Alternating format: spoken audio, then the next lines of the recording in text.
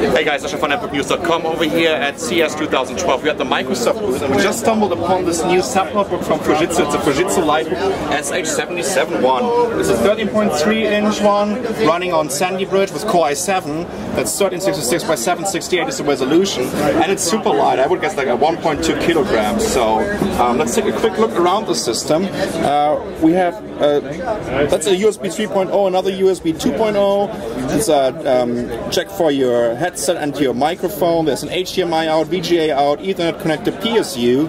There's nothing on the there's this little switch to switch off your wireless on the front. I have a couple of status LEDs here, and on the other side, what about the connectors? Another USB, and there's something really interesting in here. We're going to take a look at this some later. A nice, huge chiclet keyboard, big left and right shift keys. Nice. You know what's this, by the way? Anyways, that's a fingerprint reader here. We have separated mouse buttons, and here's a multi-touch trackpad. But let me show you something, because over here on the side,